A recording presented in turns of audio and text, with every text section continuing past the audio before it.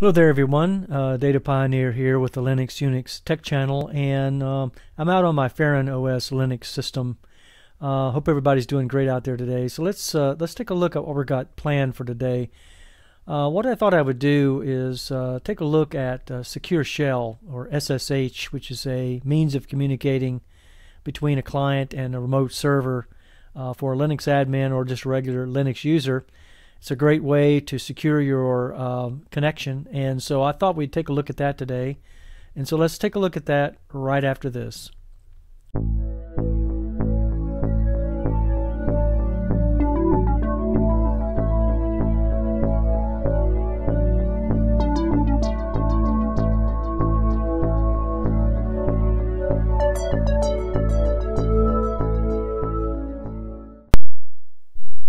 Okay, so let's get started here. I'm out on the SSH or Secure Shell homepage, and it's at ssh.com/SSH. I'll put a link to this down below the video so that you have it if you want to visit and take a look at this. There's quite a bit of information up here.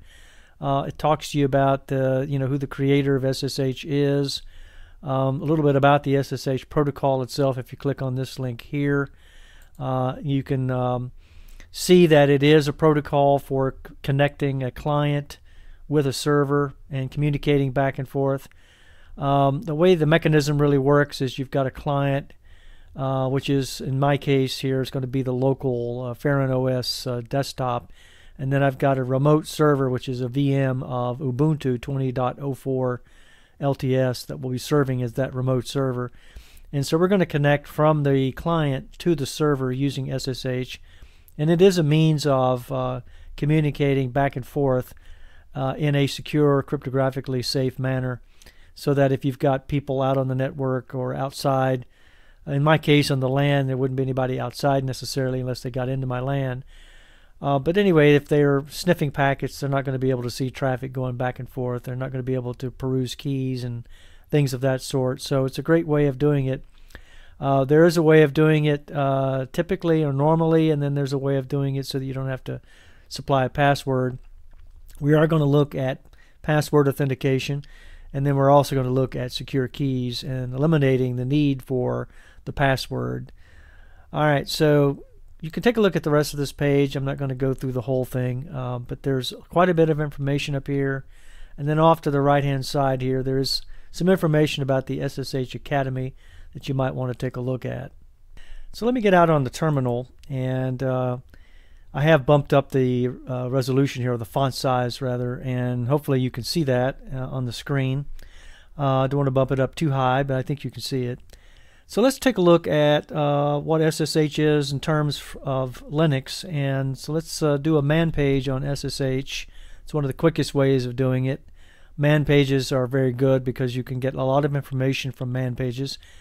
Sometimes you can get more information than you really want, and then usually that's the case here for things like SSH, because not only does it tell you what it is, and it is the Open SSH client, by the way. So when I say SSH, I am referring to the Open SSH client, and it is a Berkeley software distribution general command manual that's showing us this information, and that's based in Unix. And so here it tells you all about SSH, the description of what it is. It says it's a program for logging into a remote machine and for executing commands on a remote machine. And there's a ton of information here. All right, so I'm going to go ahead and quit that. And instead of looking at that, let's look at something called tldr, which is something I've started using. I'm sorry. Let me do the clear the screen here. tldr SSH, and here we have information about Secure Shell. Now what this is, TLDR is, too long, didn't read. It's basically a compressed or smaller version of the information that you get from the man pages, and it's not as much information, doesn't overwhelm you. And so it says that the Secure Shell is a protocol used to securely log onto remote systems, can be used for logging or executing commands on a remote server. That's what we're going to be doing today. And so here's the command syntax that you use: SSH username @remote host. The username is required only if the remote server or remote machine that you're logging into has a different username than you have on your system. Now on my Farron OS system I have Data Pioneer as the username, and on my remote server I have Data Pioneer as well, so I will not need to use username when I log in. That's only if you have a different username that you need to use that. If you're connecting to SSH using a private key and you need to point to a specific key, you will need to use this command. We will be doing that in this demonstration. Okay, so let me go back to a clean terminal window here. So let's get back on the Farron OS system, and I'm in the Farron OS main PC terminal here. So I'm on my local machine, or the client it's referred to in the SSH world, and I'm going to remote into a remote server. Now I have a remote server out here that I created in VirtualBox, and it's an Ubuntu 2004 LTS server. I've already logged into it, but I'm going to go ahead and log out of it and log back into it. So you can see this is Ubuntu Server 1. And so I'm going to log into it with the username of Data Pioneer. And I'll put in my password. Okay, and so I'm logged into it now. And so let me clear the screen. We're going to need to get the IP address of the server. And to do that, you can just simply type in IP space A. And here you can see that the IP address under number 2 there for ENP0S3 is 192.168.1.70/24. Alright, so the ENP0S3, if you wondered what that is, for veterans we used to see ETH0 or ETH0, but ENP0S3 is Ethernet port 0 socket 3. So if you're interested in what that was, that's what that is, and that's the connection that we have to the LAN here on this remote server. So let me go ahead and clear the screen. So the IP address again is 192.168.1.70/24. So it's a Class C IP address. So let me clear the screen. Whoops. And if I can type today. There we go. Alright, so let's go back to the clean terminal window we have. And let's SSH into that remote server. And so the command that I will use is an SSH command. So I type SSH and a space. And remember now that if you have a different username on the remote system, you will need to include that. And since I don't need to include it here because they match the Data Pioneer account that I have right here. Okay, and so I'm going to go ahead and just simply put in the IP address 192.168.1.70. Alright, the first time that I try to log into that remote server, it's going to come up with this warning message that says the authenticity of host 192.168.1.70 can't be established. There's an ECDSA key fingerprint, which is the SSHA256 hash on that fingerprint. And then it asked me, are you sure you want to continue connecting? Well, yeah, or I wouldn't have SSH'd into it to begin with. So I'm going to say yes, but you need to do that. Don't say no. Hit enter, and then it says that it permanently added 192.168.1.70 to a list of known hosts. And it's asking me for that password on the remote server. Let me go ahead and put that in. And I'm in. Okay, so I'm actually in to the remote server because you can see here it's pointing me to Data Pioneer at Ubuntu Server 1 that you saw earlier. Alright, so now what did that do? Let me get back out of this. So what did that do on the local system when I remoted in the first time using SSH?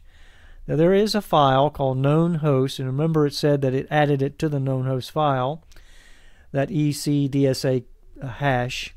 And so let's get into that, and the way to get into that is to cd into the // which is a shortcut for the home directory, home Data Pioneer. There's a hidden directory called SSH, so it's a .ssh, so I hit enter. And if I do a listing on that directory, you can see that I have a known host file here. Alright, so if I do a cat on that known host file, you can see that here's the hash that was presented and placed in that known host. Now, so that means that in the future, from my Farron OS machine, if I remote back into that server again, it's not going to prompt me with that warning message, and I'll prove that. And so let me go ahead and clear the screen. And so let's do an let's go back to the, don't need to do this, but I'm going to go ahead and get a clean screen here back to the home directory. And so I'm going to SSH back into 192.168.1.70 one more time. And you can see now I'm not getting the warning message, it's getting prompted. So what it did was it read the known host. It saw that 192.168.170 was already known to SSH, and so it's now prompting me for the password. So if I put that in, it lets me in. Okay, so I'm back into the system, no problem. So let's go ahead and clear the screen. Okay, so you can see that we have successfully SSH'd into our remote server from the client, which is Data Pioneer at Farron OS main PC, using a password, and that's all well and good. You can do that, no problem. But the only problem, though, that it does present occasionally is, especially if your password is not very strong, there is the possibility that someone could eventually determine what that password is and could then use that to get onto your server. And in this case, it's just a VM that I created. But if that were a dedicated server that has a lot of information on it, that's critical to your operation, or you're serving as a server with a lot of files that are important to you, that could be a problem. Someone could get on your system and use it. So let's replace that password with something called a secure key, and I'm going to show you now how to create a key here in SSH, or actually create what's referred to as a SSH key pair. And so to do that, we're going to use another SSH command, and that is SSH and tac keygen. So SSH-keygen, and then we're going to tell it what type of key do we want to generate. So we're going to put a -T for type, and then what kind of key do we want? We're going to use, in this case, an RSA key. All right, and then what's the strength that we want to use? We're going to use a bit strength of 4096, which is a very strong key. And then we're going to go ahead and hit the enter key, and it says generating the public-private RSA key pair, an enter file in which you want to save the key. So by default, it wants to save it in home data pioneer.ssh, which is that hidden directory that I told you about and showed you. And it creates what's called an ID_RSA key pair. All right, I'm going to go ahead and select the default, hit the enter key here. And then it's asking me, do you want to enter a passphrase? Empty for no passphrase. All right, let me talk about passphrases for a moment. You can go ahead and hit enter here and bypass this, and no passphrase will be generated or required. No passphrase will be stored in the key. Not a good idea if you're going to be using this key to go outside the internet. All right, so if you're going to connect to a remote server outside of your WAN, somewhere else in the world, you would not want to bypass this passphrase requirement here. Now, in my case, I'm connecting to a remote server which is on my local area network, or LAN, that I created using VirtualBox. So it wouldn't be a big deal. So if I hit enter here and just bypass the passphrase requirement, that's no biggie. The only way that a person could access that would be then to get on my LAN itself, bypass my firewall, etc. And that's not likely to happen, but it's not a big deal. However, I'm going to go ahead and assume that you're connecting to a remote server somewhere else in the world, and so I'm going to use a passphrase here. So let me go ahead and put one in, and I'm going to use a very strong passphrase.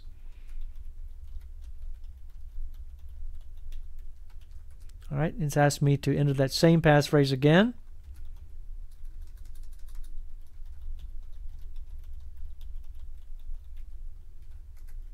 And it was successful. They matched, and so I know what it is. And so you get this, your public key has been saved in this location. The key fingerprint is, and here's the SHA-256 hash for that key. One of the things I didn't do is I could have put a comment on the end of that, but I didn't. So that's okay. But you can use a --C switch and then put double quotes, and then put like Data Pioneer default key in that. And so that would be identified on the key itself. I didn't do that, so just keep that in mind. But what happens is it generates a nice random art image for you here of your key. And so what did that do? What that did was, if we're still on the Farron OS system here, and so if I do a cd into the directory that is hidden and do an ls.lh, you can see that we have two new keys here, an ID_RSA key and an ID_RSA.pub key. Now this is the public key, and hence the .pub extension. All right. This key here is one that you want to give to the world, okay? And you might even want to put it up on a server. We're going to upload that key to our server so that it has it, so that we can remote in without a password requirement, so that we use our key instead.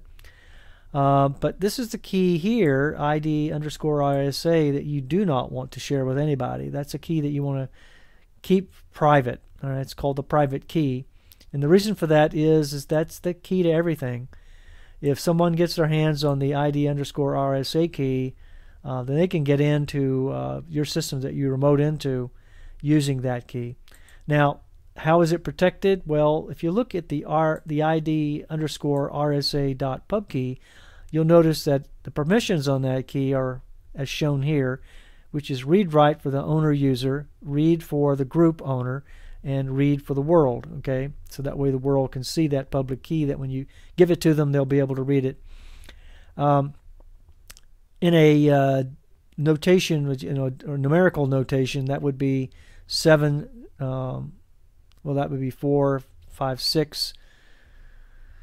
4, 5, 6. So that would be 6, 4, 4. So the read has 4 and 4. So that's 6, 4, 4. All right. So that would be the numerical permissions for that particular key. So 644 would be okay there. All right, but for the private key, there's a little more security needs to be involved here, and so you have read-write for the owner, and then no permissions for the group owner or the world. So the world can't even read the key, neither can the group owner, and so this is a 600. So you want to make sure that the permissions are correct here. So this is 600 for the private key and 644 for the public key. All right.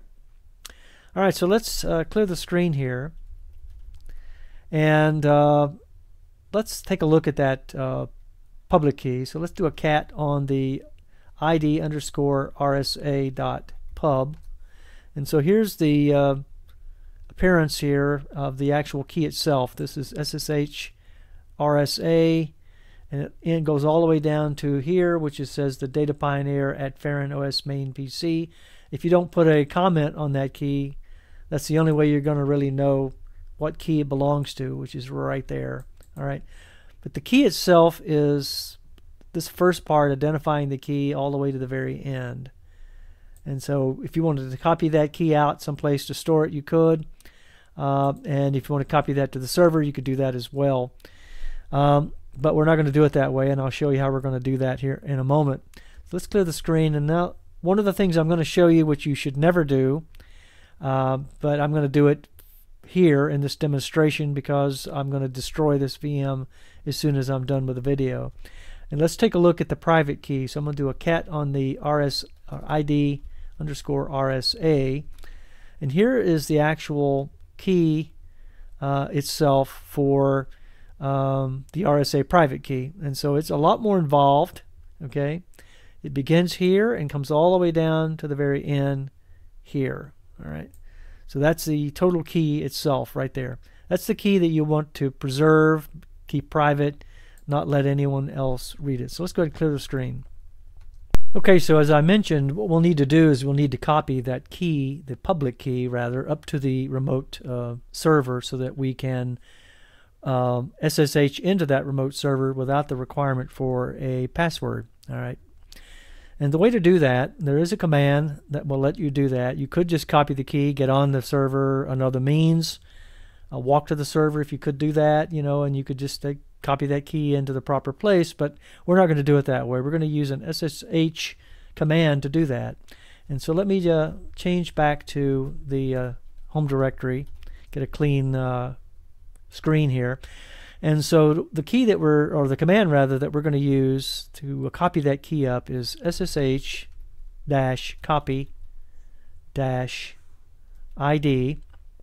and then we're going to tell it what key to copy up. And to do that, we're going to use the -I switch or option. And so that is an input file, and the key is the home directory.ssh, and it is ID RSA pub. Okay, so it's the public key rather, and so the IP address of the server is where we're going to send it. And since the username is the same, we don't need to put that in, and so we're just going to put in 192.168.1.70. I'm going to hit enter, and it's telling us that it's prompting us rather for the password for Data Pioneer at 192.168.1.70. We're going to put that in.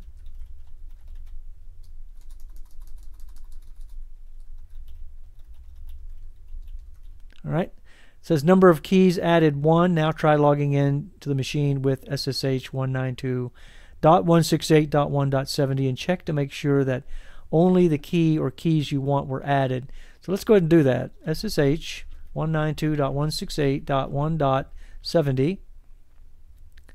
Enter. And it's asking me now for what's the passphrase for the key. Remember, we put a passphrase into that key, ID_RSA.pub and .rsa, or _RSA, so for the key pair. So let me go ahead and put in that passphrase, and it's important that you remember that. Now the passphrase here is what makes this a very, very, very secure key, because even if somebody can get their hands on the key, if they don't know the passphrase, then the key is worthless to them. All right, so let me go ahead and put that in. Let me retype it again, make sure I got it right.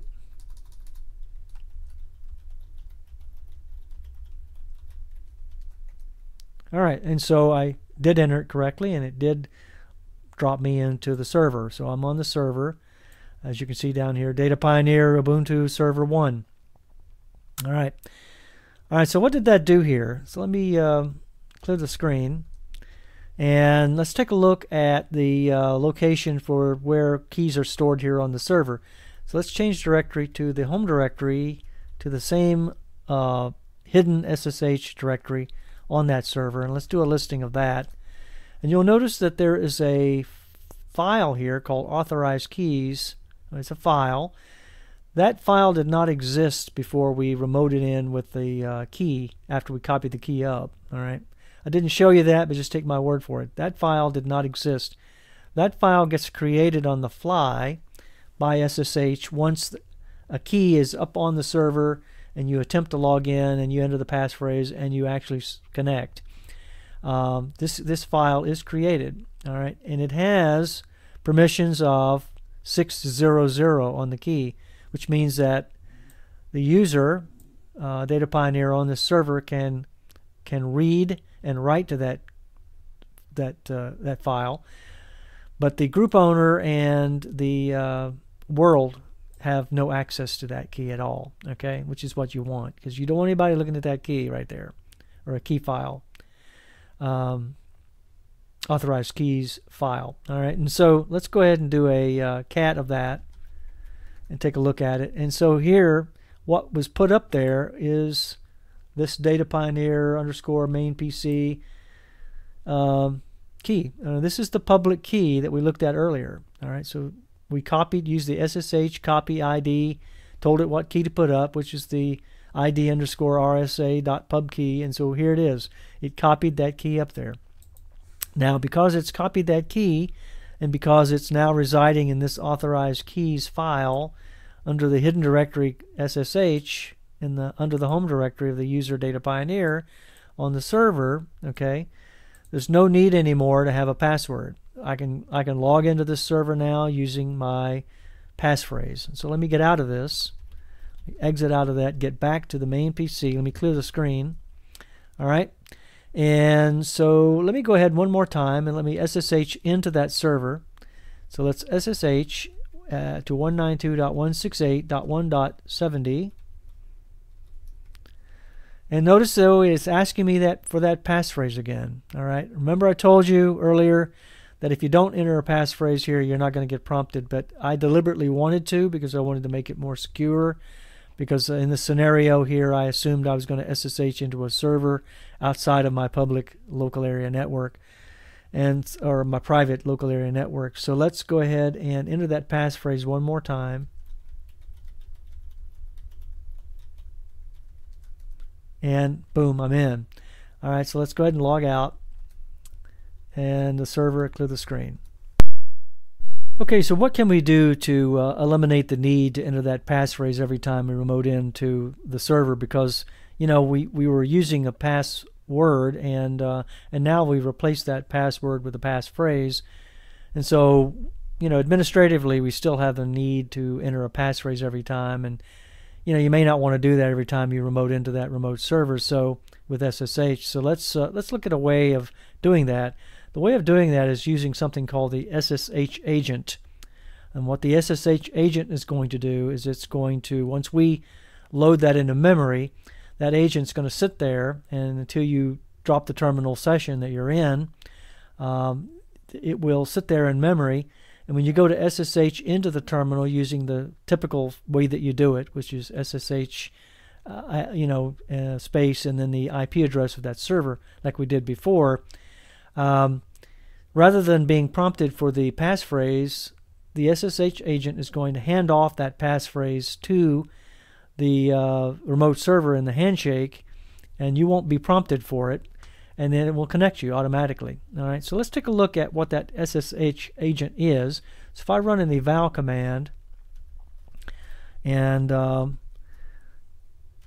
put the SSH agent inside the argument for that particular command, eval $SSH agent here, and hit enter, it tells us that an agent PID of 22114 has been generated. All right, let's take a look at that. So if I run a PS AUX against that and grep for 22114, you can see that 22114 is a process that is running on the terminal, and it is that SSH agent. All right, so that SSH agent is running right now in the terminal. All right, and so what can we do to get that copied up to the memory so that we don't have to copy it up there every time, or we get it copied up there any other way?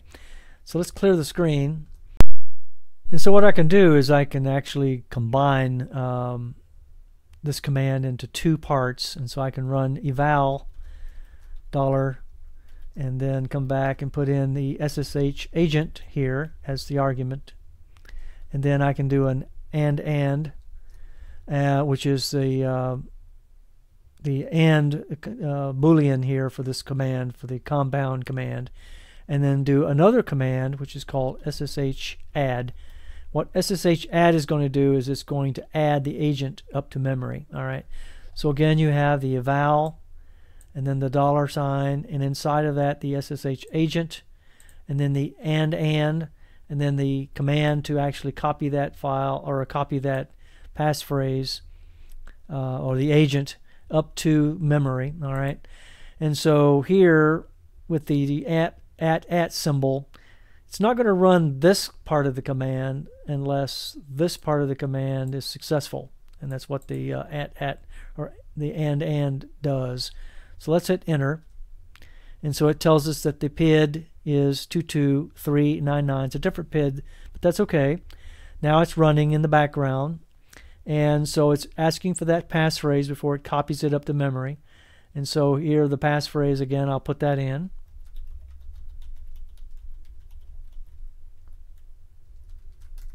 All right, and it says that the identity was added, and that it added that identity as Data Pioneer default. All right, so what that does is now the SSH agent is running and it's active, and it is waiting for me to SSH back into the server. And when it connects to that server, rather than me being prompted for a passphrase, it should just drop me in to the system. So let's take a look and see if that happens. Let's do an SSH 192.168.1.70. and hit enter, and boom, I'm in. All right, so the SSH agent was sitting in memory with the passphrase loaded, and when the handshake came for that passphrase, rather than prompting me for it, it just passed it off to the SSH server on the other end and made the connection for me. All right, and so that's how it works. And so let's go ahead and exit the server here and clear the screen. And now, as long as I don't close this terminal session, I should be able to SSH into 192.168.1.70, and boom, I'm in every time. All right. So what happens if I accidentally get out of the session altogether? There is a way you can do that, and the way to do that is, let's exit here, and so let me just go ahead and exit out of that altogether. And now let me bring up another terminal, another window. All right, so now I'm back on the main PC. Let me bump up the font size one more time here for you. And so if I try to run the SSH against 192.168.1.70 again, you're going to see that that's not going to work. Well, that's not going to work that way because I put in the wrong IP address. SSH 192.168.1.70. You can see that it's asking me once again for that passphrase. All right. So that means when I get out of the session, the SSH agent is no longer loaded in memory, and so I lose it. All right. And so I will need to enter that passphrase again. And I'm in. All right, so let me go ahead and exit here. Now, how do I get that back? All right, to get it back, I will need to do the eval and just rewrite. In other words, just redo that whole command again. And ampersand SSH add. All right, asking me for the passphrase again. And it's added that identity back. And now if I do an SSH back into 192.168.1.70, boom, I'm back in again. So if you do get out of the session, you just run the command again, and you're back in, no problem. Okay, so I hope this video was helpful for you, and I've enjoyed bringing it to you and showing you some things about SSH. And this video, we showed you how to use the SSH protocol to securely connect a client, which is your local machine, to a remote server, in my case a VM that I created of Ubuntu 2004 LTS server. And I showed you how to do that with a password, and then how to replace that password with a secure passphrase connected to an RSA key that we created, or a key pair. And we uploaded the public key to the server, and then we used an SSH agent to get in the middle, to jump in the middle for us, using an eval command, and that allowed us to then not be required to be prompted for that passphrase every time we connect, as long as we don't drop this terminal session. Hope this was helpful. I'll put the link down below the video to this particular website and to all of the commands that I used in this video. If you enjoyed this video, you thought it was helpful, please hit the like button. If you haven't subscribed to my channel, go ahead and do that. Subscribe to my channel as well, Linux Unix channel. And this has been Data Pioneer. Hope you have a nice day. Take care. Bye-bye.